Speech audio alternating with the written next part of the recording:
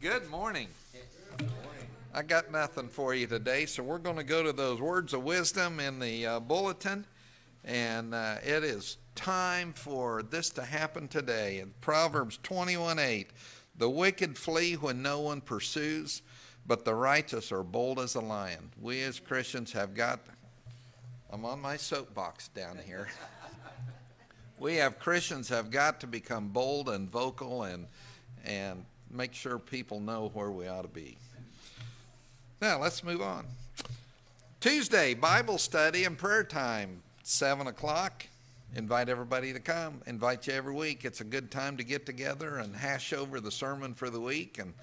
And to this day, I have yet to see Dan back away from anything that he said on Sunday morning on Tuesday evening. Wednesday evening, episode 3 of The Chosen. We're going to have a light meal at 6.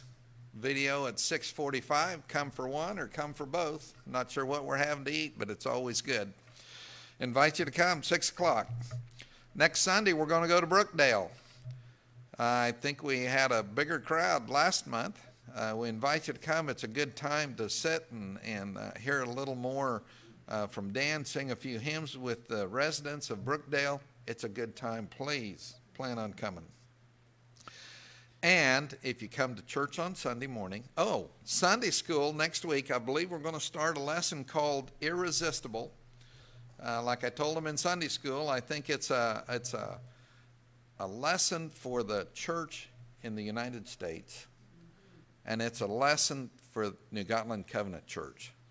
So I invite you to come. It's a little video, and then we discuss it, and it should give our church a charge on getting revitalized and get going again. So we invite you to that. Then come to church, then go to Brookdale, and then grab your hot dogs, your buns, a lawn chair, and a dish to share, and meet us all at Coronado Heights at 5:30 for a hot dog weenie roast out there. We've done that, for 3 or 4 years? It's a great time to get together for fellowship. Next Sunday evening at 5:30 at Coronado Heights. I see there's still a stack of Operation Christmas Child boxes out here. If we don't get those gone, we won't make 50, will we, Kathy? Right. So please pick up Operation Christmas Child box and fill that and bring it back. Only birthday this week is Dwight Kane on October 14th. So if there's nothing else, let's turn in our bulletin to the call to worship and let's read that together. Let all the earth fear the Lord. Let all the inhabitants of the world stand in awe of him. The Lord brings the counsel of the nations to nothing. He frustrates the plans of the people. The counsel of the Lord stands forever, the plans of his heart to all generations. Blessed is the nation whose God is the Lord, and the people whom he has chosen as his heritage.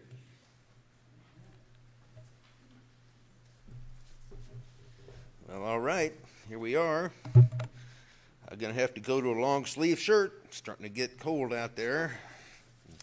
Dan and Lee have the white shirts on. Well, they didn't get me the memo. I'm still in August stuff. But it's great you're here and everything. And thank you for coming back from Iowa. Appreciate that. And that's nice. Chris filled in for us. Did a great job. So. But we are gonna sing this morning like we always do. We're gonna sing At Calvary, and that is on 338 of your hymnal, or on the wall, whichever one you want to do. So, stand with me and sing At Calvary.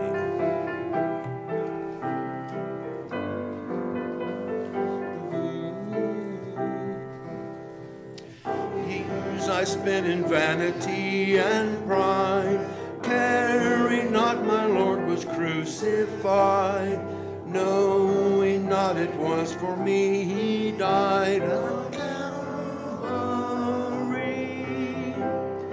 Mercy there was great and grace was free, pardon there was multiplied to me. There my burdened soul found liberty at Calvary. By God's word at last my sin I'd learned,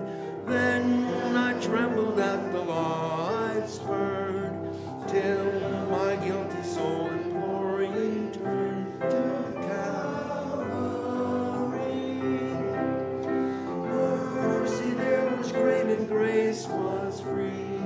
Pardon there was multiplied to me.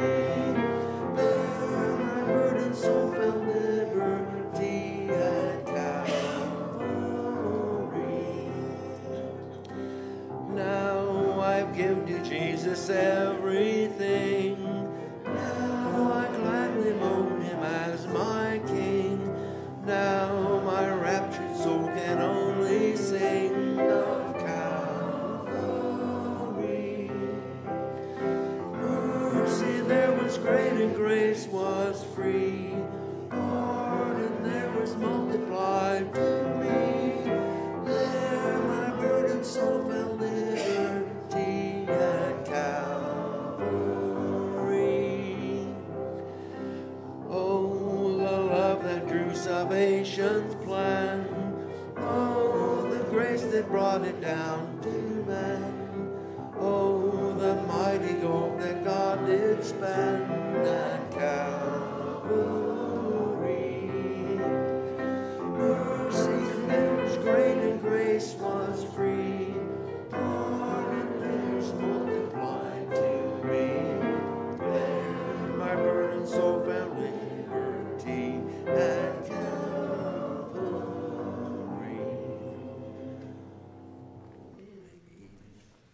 Bow with me in prayer. Our gracious Heavenly Father, we come together on this beautiful Sunday morning you've provided for us. We come together to worship you, to praise you, to sing our praises to you, and just to celebrate your love for us, Lord. Be with us today. Be with us through this coming week. Bless us richly as we go about your duties for us in this world, Lord. We just ask that you bless each and every one of us today and continue to be with us. We just pray this in the name of him who taught us to pray, saying, Our Father, who art in heaven, hallowed be thy name. Thy kingdom come, thy will be done, on earth as it is in heaven. Give us this day our daily bread, and forgive us our trespasses, as we forgive those who trespass against us. And lead us not into temptation, but deliver us from evil. For thine is the kingdom, and the power, and the glory forever. Amen. You may be seated.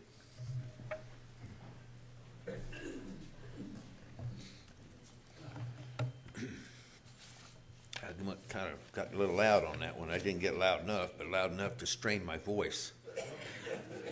And I got a lozenge. Anyway, we're going to go ahead and sing two more. We're going to sing 505 and 176, Love Lifted Me and Lead Me to Calvary. These are great songs, seriously.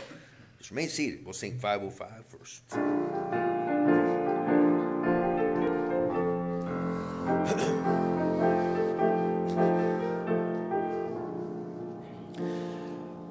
I was sinking deep in sin, far from a peaceful shore, deeply stained within, certain to rise no more.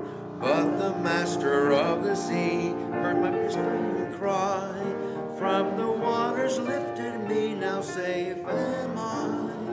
Love lifted me, when nothing else could help. Love lifted me,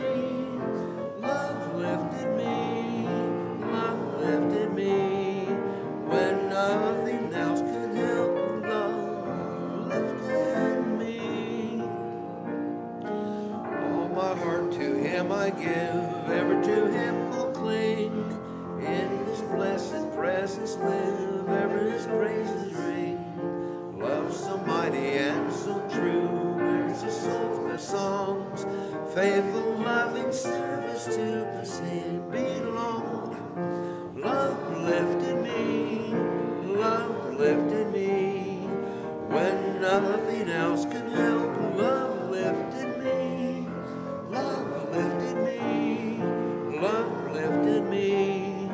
when nothing else could help. Love lifted me.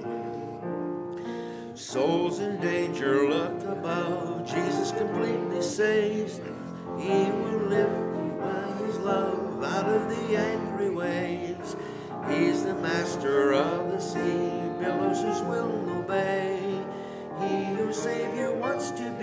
saved today. Love lifted me, love lifted me. When nothing else could help, love lifted me. Love lifted me, love lifted me. When nothing else could help, love lifted me. What a great song. That's a good one. That's a toe tapper right there. That's great. It's good. Oh yeah. Lead Me to Calvary. Good. Another good song. Oh yeah. It's a good one. 186.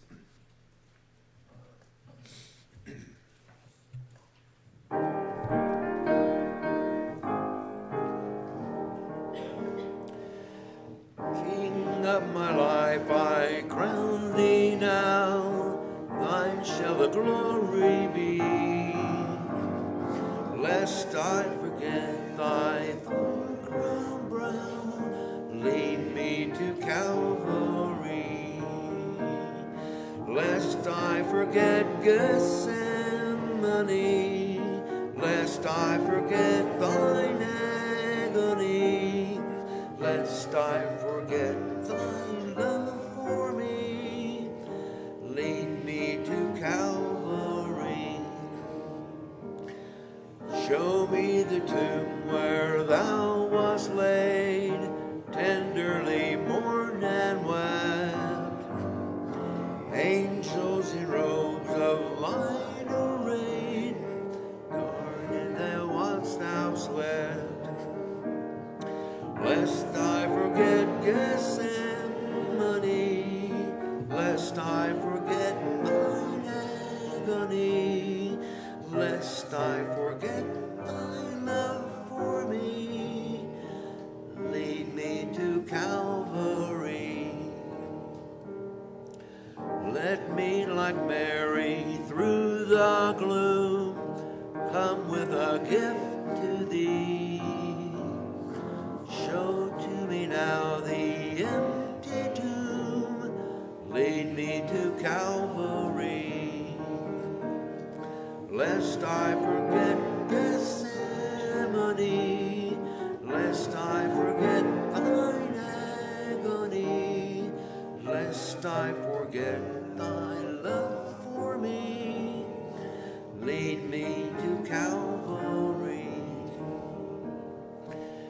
May I be willing, Lord, to bear daily my cross for thee, even thy cup of grief to share, thou hast borne all for me. Lest I forget Gethsemane, lest I forget thine agony, lest I forget thy love for me, lead me to Calvary. Amen.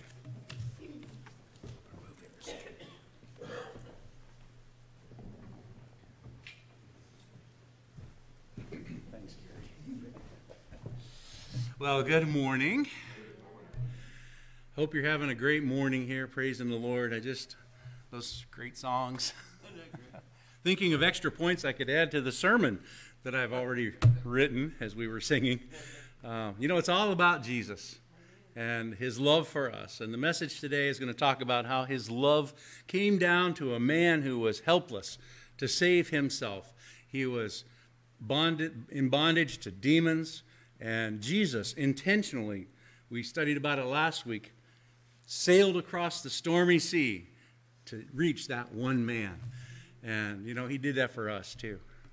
And it's all about Jesus. Take me to Calvary. And that's why we have the cross here on the wall behind us and the stained glass picture of Jesus. That's not him. That's just symbols of him. But it says so much about what he has done for us. Okay, well, that was the fifth point of the message. I'll go back to prayer time now. Let's go to the Lord in prayer. Lord, we praise you, Lord Jesus, and we thank you for all that you have done for us. It's just amazing how you left heaven above, one with the Father and the Spirit, three persons, one essence, God Almighty Most High. And you emptied yourself and came down to this earth and was born as a baby and grew up among us, and you lived among us for 33 years, and you ministered in that time, and you healed people, and you delivered them from demons, and you delivered them from sicknesses and other ailments, and you preached the good news of the kingdom of God, and you introduced the new age of the kingdom of God, where we live under your grace and your forgiveness. And Lord, you paid such a high price to make that possible for us. But you broke the chains of death and you rose from the dead. And as we have faith in you, we know that we too someday will go through the valley of death. But you will break those chains for us. You hold the keys of death and Hades, and we will have eternal life with you. And we're looking forward to that so much, Lord. But do help us now, in the meantime, as we live our lives in the place where you have put us. May we live for your glory. Lord, we want to lift before you some special concerns that we have. We think of our nation and all that is going on. We just ask for your mercy on us. And Lord, on our state, and even down in Wichita this week, there's going to be a vote on equal access or unequal access, as it were, to those in special groups. And it just seems like a poorly written law that they're trying to pass. I pray that wisdom would prevail there, and may love and truth shine through.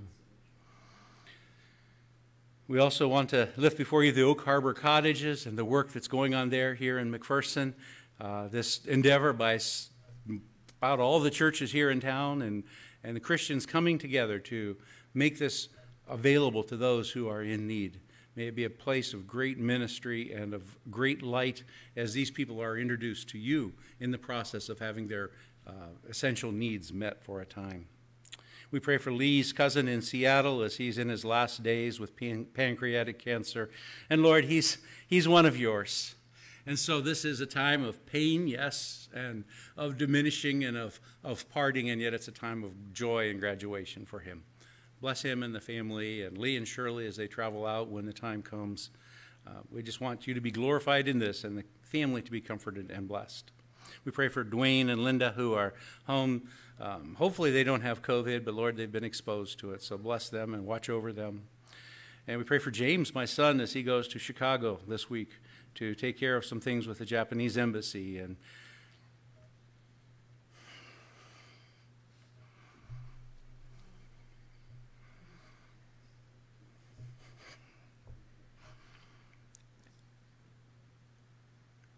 opening the doors for him to go where you have for him to go. Thank you, Lord. And Lord, we also want to remember Rose Sheehan and her family and what they're going through now, especially Lisa and Mark. Lord, hold them steady and help them as they grieve the loss of Rose. We want to pray for those who are working in special areas where there's a lot of danger of COVID, and especially vulnerable people in the nursing homes and the hospitals. We pray that you would protect them and guide them and use them in this ministry. We pray for Chris Sandow and her return from her special tests in Kansas City.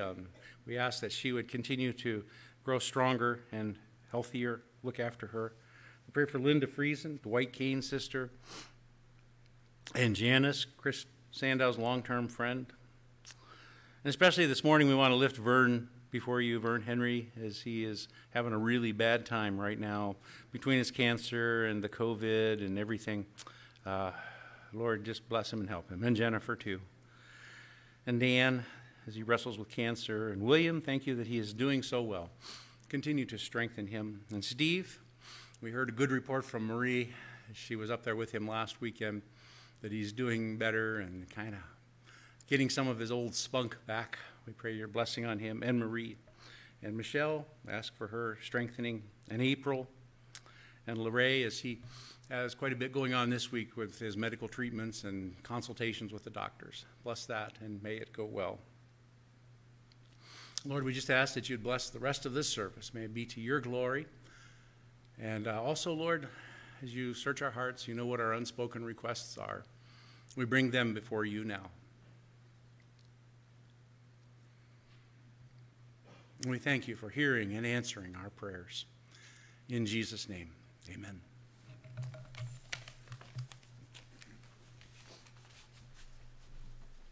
You know, I was looking here, this next song, All That Thrills My Soul is Jesus, 526. You know, what's that take? What's that take to thrill your soul? I mean, you know, that'd be a good sermon right there. I mean, because, you know, I was talking to my old buddy Sam there before service about riding motorcycles and stuff like that. And, you know, that's a thrill, all right. That's a pretty good thrill. But I don't know if that thrills your soul exactly. And what's that take? You know, the Chiefs play tonight, and does that thrill your soul? That's going to be over with pretty quick. You know, and so I think, you know, this is a strong song because, you know, Mom, she sang this. I was saying, I hope I get through this one because she and I sang it. See what she's talking about, you know, all that thrills my soul. So remain seated, and we'll sing this one together. That's a good song.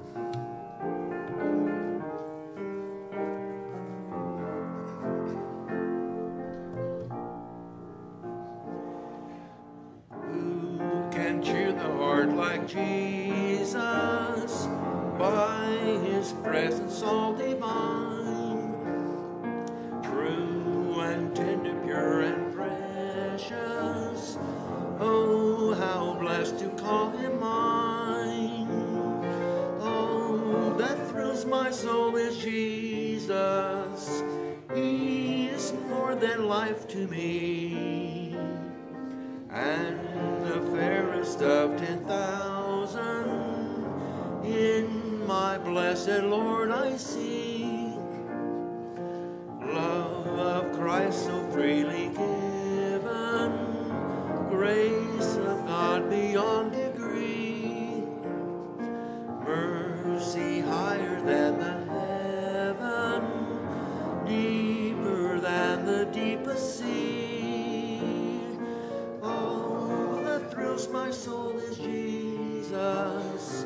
He is more than life to me, and the fairest of 10,000 in my blessed Lord I see. What a wonderful redemption, never can a mortal know. How my sin, red like crimson, can be whiter than the snow. All that thrills my soul is Jesus. He is more than life to me, and the fairest of 10,000 in my blessed Lord I see. And supplying every good in him I see, on his strength divine relying, he is all in all to me. All that thrills my soul is Jesus. He is more than life to me, and the fairest of 10,000 in my blessed Lord I see. By the crystal flowing river, with the ransomed I will sing, and forever praise and glorify the King. That thrills my soul is Jesus. He is more than life to me, and the fairest of 10,000 in my blessed Lord I see. It is. Well, it's time for us to worship the Lord in giving, and You know, and this, I'm going to read a little passage. It's another new one. It's about the widow's mite, and it was a box like we have in the back there when she was coming into the temple that she dropped her coins. This is Luke chapter 21, verses 1 through 4. As Jesus looked up, he saw the rich putting their gifts into the temple treasury. He also saw a poor widow put in 2 very small copper coins. "Truly I tell you," he said, "this poor widow has put in more than all the others. All these people gave their gifts out of their wealth, but she, out of her poverty, put in all that she had to live on." Lee, would you come forward?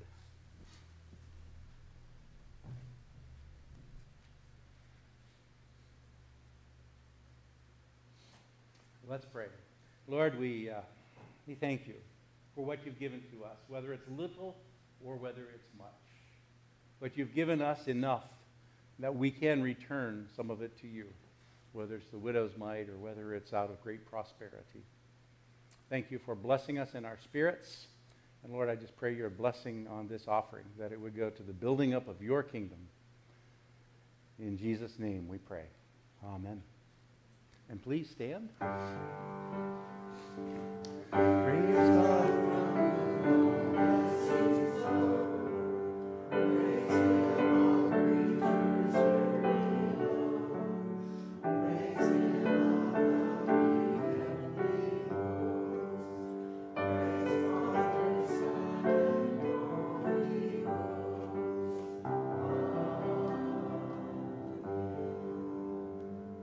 And you may be seated.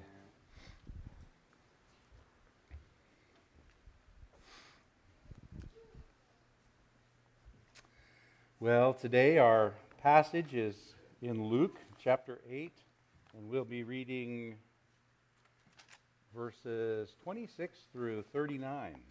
Luke 8, 26 through 39. It's another long section, but it's really just one complete incident. But it's very profound, I think. Been a little interesting trying to figure out how to preach it, because it's all about demons and things like that, which we don't like to talk about, but we need to sometimes. So Luke chapter 8, verses 26 through 39, I believe it's 10:02 or 10:24 in your pew Bibles. Would you stand for the reading of God's word? They sailed to the region of the Gerasenes, which is across the lake from Galilee. When Jesus stepped ashore, he was met by a demon-possessed man from the town.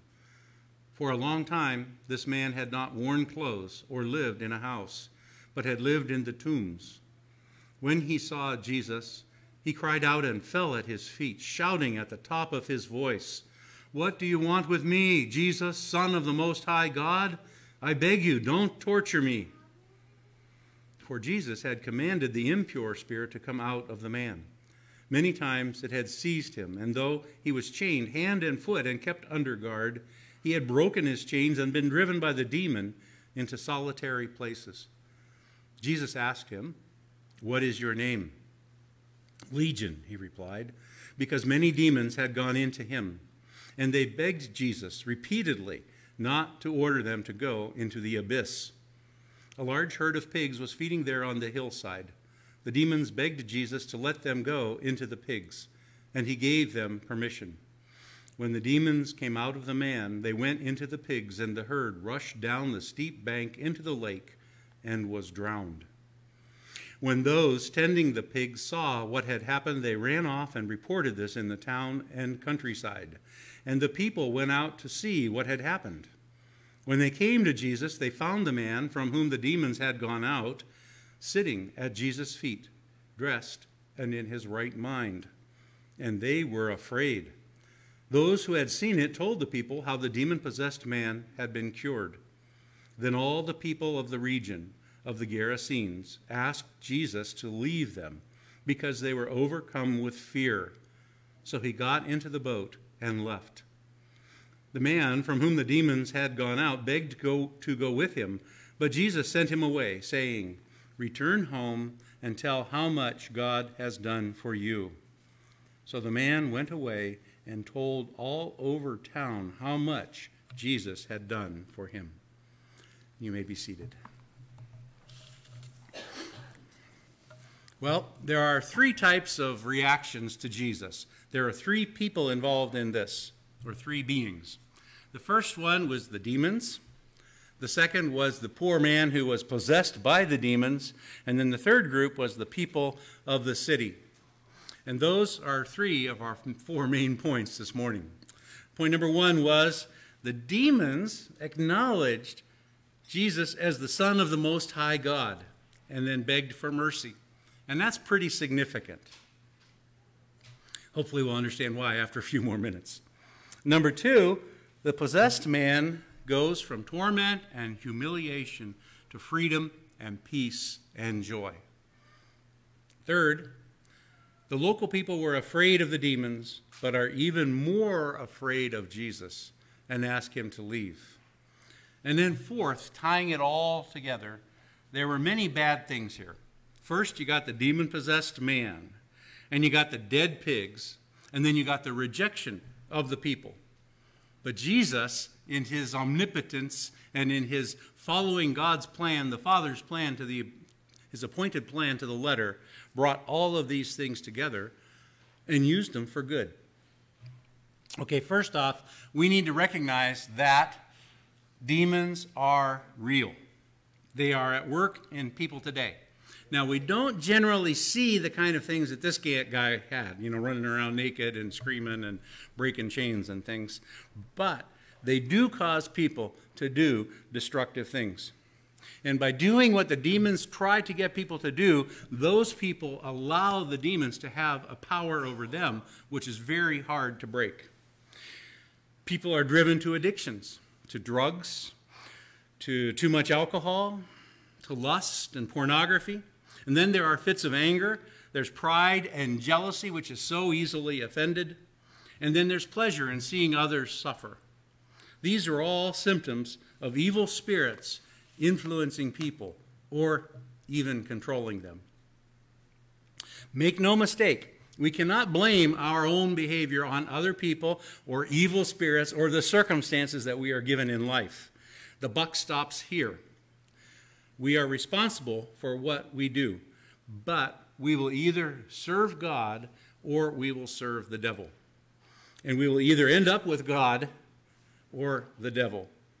And some people think there's middle ground between those two. I'll just be neutral and I'll go down the middle. But there is no middle ground, one or the other. The demons acknowledge that Jesus is God. Now that is impressive, isn't it? That what have you to do with us, Jesus, Son of the Most High God? They say that he is the Most High God. They're confessing him. So does that make them Christian demons? No, there's no such thing as Christian demons. Actually, in the book of James, James is talking about faith, which is what he's meaning by faith is where people just say, oh yeah, I believe, but they don't do anything. They don't have the works, which it's not works that save us, but it's works that demonstrate the faith that we have that's saving us. And James says in chapter 2, verse 19, even the demons believe in God and shudder. And so it's not news to us, because we've read James before, right, that these demons confess that Jesus is the Son of God. At one point, Jesus said, so what's your name? And the demon said, Legion. And just by way of background, legion was a term they used in the Roman world for a group of soldiers numbering between 5,000 and 6,000. Now, the guy's not saying that he literally has 5,000 or 6,000 demons in him, or the demons aren't saying that there are that many of them, but there were a whole lot of them. Now, going back to what the demon said to Jesus, what do you want with me, Jesus, Son of the Most High God? I beg you, don't torture me. And that says a lot about the demon's world. We all have our world view, and in the spiritual realm, there is a world and that they can see. And it is a world of hierarchical order, various levels of power and rank among the demons and even among the angels. And the demons know it very well. And they acknowledge that God is high over all. He's at the top of the hierarchy. Now, in case you're wondering, Psalms 8 says us human beings were made just a little lower than the spiritual beings. So we're just a little bit lower in that hierarchy than the angels and the fallen angels who are the demons. Another thing to note about the demons, because it's in what they said right here, is that they focus on torment. Demons torment those who they are demonizing. And they themselves are tormented by other spirits. The demonic realm is a whole system where the stronger and the bigger torment those who are weaker. It's like bullying on steroids. So when the demon asked Jesus not to torture them, they were probably referring to the future doom that we read about. They said, don't send us to the abyss. And if you read in Matthew, it's a parallel account of this where Jesus went to the Gerasenes or the Gadarenes and confronted the demon-possessed. They said, don't send us to the abyss before our time. Now that's in a detail. Matthew was kind of a detail guy. That's one of the details that he picks up and puts in his account. The devil and all his demons know that their doom is coming. There's no avoiding it. They cannot escape. So they do as much damage as they can in the meantime. You know, misery loves company, doesn't it? There's the attitude, if I have to suffer, I'm going to make you suffer along with me. They hate God, and they hate all the good that God is doing. Their one purpose is to maim and destroy, to bring misery and hatred, and to cause unbelief in the true God and a false trust in our own strength. We see demon activity today, don't we? In our country, on the news, and among people that we interact with. You've heard about people making a deal with the devil. You know, they sell their soul to the devil. It's like they say to him, if you make me rich, or if you make me famous, or if you make me powerful, then I will serve you. Well, there's no dealing with the devil. It's not like a contract that you write up or oral agreement that you agree to and you both follow through on, because the devil doesn't do that. He's a cheater. He may lead people to think that they can make a deal with him. But anytime a person gives allegiance to the devil, they lose themselves. As Jesus said in Mark chapter 8, verse 36, for what does it profit a man if he gain the whole world and forfeit his soul, lose his own soul? I don't know how many of you have read The Lord of the Rings by J.R.R. Tolkien or seen the movies, but for the however many it is that have, there's a scene in there that this is so apropos, so much like. And I don't want to be a spoiler, but the last scene, there's this creature called Golem. He used to be maybe a hobbit, we're not really sure. And he's all about getting this ring. It's a one ring of power. And that's all he wants. He's overcome with that. And at the very end, he gets it. But in the process, he falls off a cliff. And you see him falling in the movie. You see him falling down into a river of lava. And he's holding the ring up, and he's staring at the ring, smiling at it as he sinks down into the lava, into his own destruction. And then at the end, the ring is floating there on top, and it just sort of dissolves in the heat of the lava, and it is destroyed. Well, that's what it's like for someone who gains the whole world, and they lose their own soul. There are some people, and I'm not going to mention any names, in our country, in our society that are driving. They're very wealthy, and they're driving what's going on culturally. And maybe they're on top right now, but they're going to be sinking down in that burning lava unless they repent, and I do hope they repent. So a person may be tempted by certain favors and apparent abilities from these evil creatures, but it is only the bait to get that person into the trap that will hold them for their entire lives and take them to hell. Now, that's the bad news. The good news is there is deliverance in Christ. But until someone comes to them in the power of the Holy Spirit, they are helpless and hopeless. So the moral of the story is don't dabble in anything, in any way, associated with the devil or the demonic. Now, if you're like me, as you read this passage and the demons say, don't send us into the abyss, let us go into those pigs so we can kill them. It's like, Why did Jesus even talk to them about this? Why does it seem like he's negotiating with them? When they begged him, he allowed them to have their request to go into the pigs. Why didn't he just go ahead and say, no, you're done, into the abyss now? Why did he allow them to remain in the world? After they had finished with the pigs, they probably went on to cause other mischief in the world and in people's lives. Why did Jesus put up with that? Well, the answer, as I understand it, is this, that God is doing everything in his time. God has an appointed time. And it looks like, when it looks here like Jesus is giving in to the demons when they begged him, just like an indulgent mother might give in to a bratty kid, that's not what was going on. What was happening is this was not God's appointed time for them to go into the abyss. Jesus tells us clearly in Matthew chapter 25, verse 41, that there is a place, an eternal fire, prepared for the devil and his angels.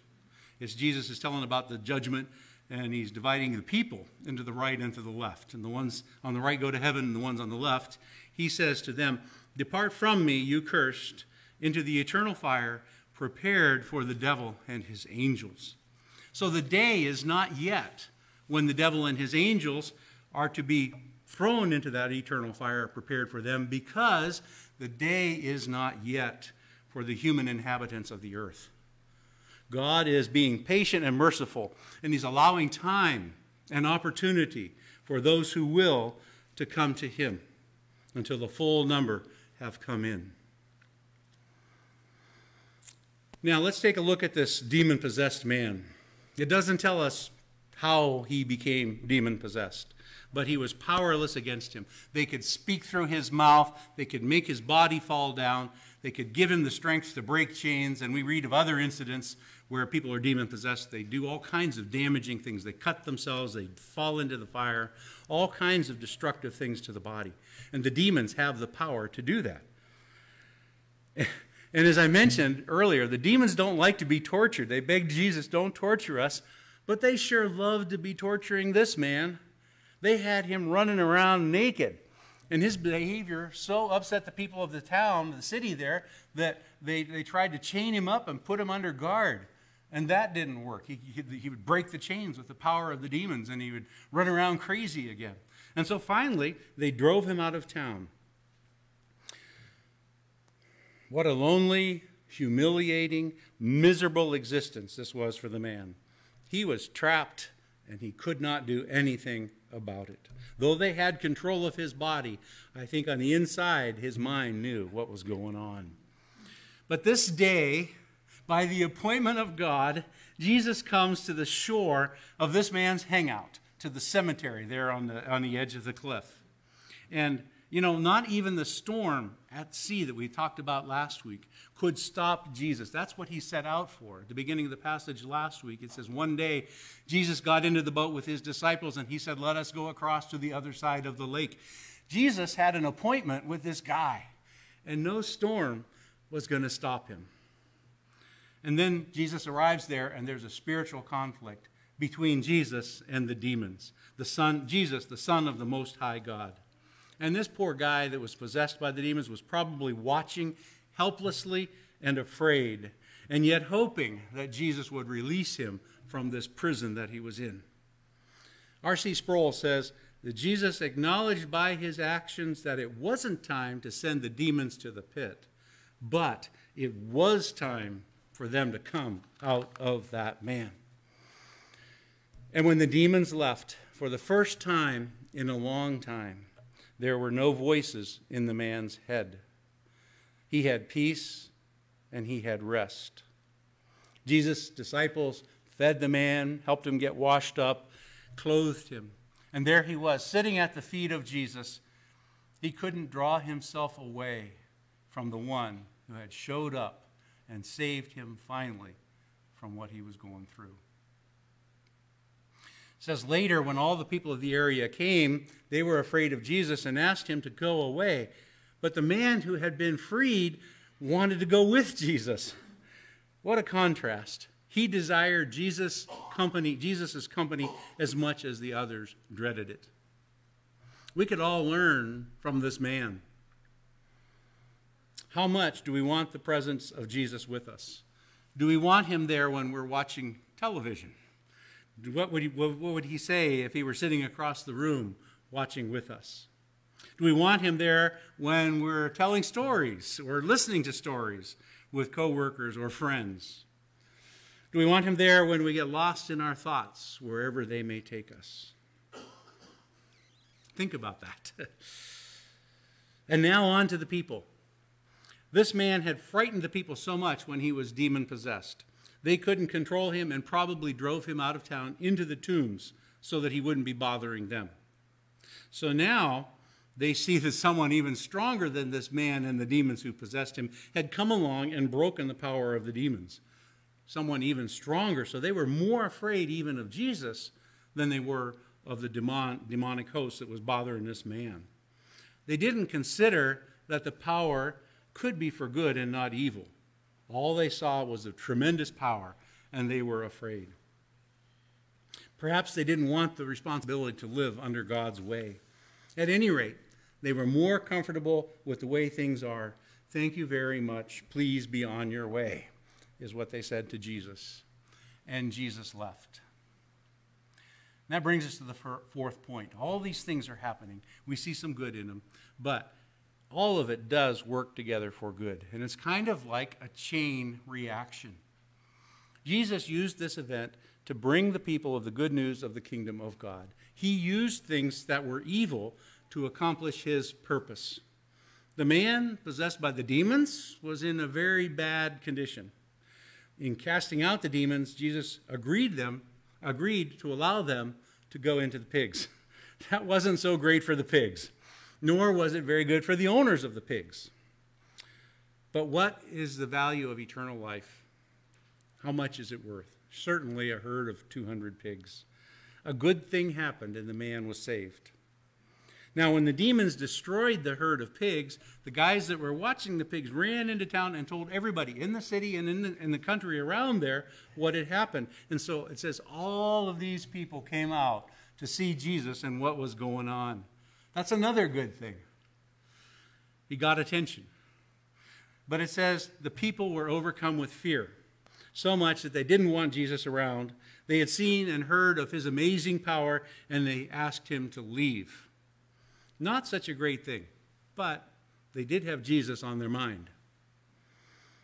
Then it says the man that had been demon-possessed wanted to go with Jesus. That would have been great. If I'd have been him, that's what I would have wanted to do too. Let me hop in the boat with you, and I'll just become one of your disciples traveling around. But Jesus said, no, stay here. The man was probably a little bit disappointed. But he said, okay, I'll stay here. And Jesus told the man to tell everybody what God has done for you. And it says that's what he did. He went around all that area telling people. Okay, so Jesus left, but he didn't go defeated. He went away having accomplished his purpose. Number one, he delivered the man who had been enslaved and miserable. Number two, he had gotten everyone's attention from that city and the countryside around it, and they were listening and paying attention to God's message to them. And then number three, the demon-possessed man had been prepared by Jesus to be a witness that the people would listen to. When the man spoke, he had authority because they knew what he was saying was true. They had seen it with their own eyes.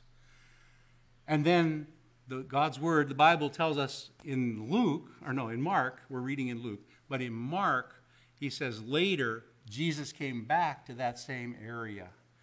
And the reception the second time around was way different. The people received him with joy, and the crowds were proclaiming his praises. So it looked like negative, and Jesus had to leave with only one person delivered. But that was the way God had planned to reach these people. So what do we realize from this incident? We can see that things that we consider evil or bad can be turned around by God to accomplish his purposes. There's no depth of depravity that a person can fall into that God cannot touch them and turn their life around and make them a messenger, an instrument that he uses to tell other people about the good news of his kingdom. he accomplishes his purpose. This week I heard a story about a man who had become a porn star. That's what he wanted to do, and that's what he did. He'd become a millionaire. He'd even won awards for those kinds of movies. I didn't know they had them, but he won acting awards. After he had achieved all of that, he looked at himself and he was unhappy and he wanted to die. So he got out of pornography, but he was still depressed and didn't have any reason to go on living. Then one day he met a woman and she said, "Why don't you come to church with me?" And he did. And that morning in the service, he heard the good news of the kingdom of God. And he received Jesus Christ, and he received the new life that Christ had, and he was made free and alive in Jesus. Now, that miserable former porn star, you would not expect him to be able to have a healthy, intimate relationship with a woman. But he married that woman, and they have children. And not only is he a good husband and a father, he is glorifying God as a pastor of a church. So no one should ever choose a life of depravity. But there is no one, even in any kind of terrible condition, whom God cannot reach and rescue. That's the takeaway for this today. Let's pray. Lord Jesus, we do thank you that in your appointed time and in your appointed way, you rescued this poor guy that was full of demons. And most or all of us have not had that kind of an evil experience, and yet all of us have had experience of being in the devil's camp, of being directed by evil spirits, or coached, or tempted, or pushed. And Lord Jesus, you come to us just like you came to this man with your Holy Spirit, one by one. By name, you come to us and call to us and bring us to yourself. Help us to be like this man, Lord, to glory in your presence, to never want to leave it, and to be your witnesses, telling others about what you have done for us and about your glorious word and your truth for us. Strengthen us in this way, we pray, and thank you so much for making us part of your plan. In Jesus' name, amen.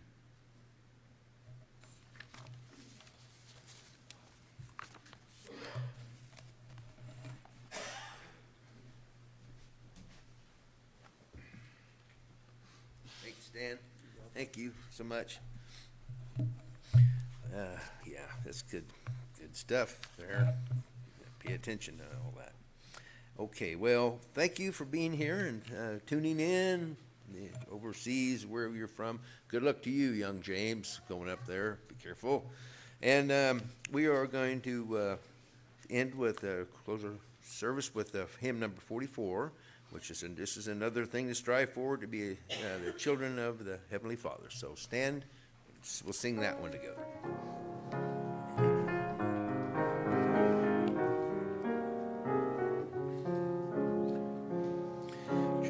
Of the Heavenly Father, safely in his bosom gather, nestling bird nor star in heaven, such a refuge here was given. God his own doth tend and nourish, in his holy courts they flourish. From all evil things he spares them, in his mighty arms he bears them. Neither life nor death shall ever from the Lord his children sever. Unto them his grace he showeth, and their sorrows all he knoweth. Praise the Lord in joyful numbers, your protector never slumbers. At the will of your defender, every foeman must surrender. Though he giveth or he taketh, God his children ne'er forsaketh. Is the loving purpose solely to preserve them pure and holy. And now the grace of the Lord Jesus Christ and the love of the Father and the fellowship of the Holy Spirit be with you now and forever. Amen.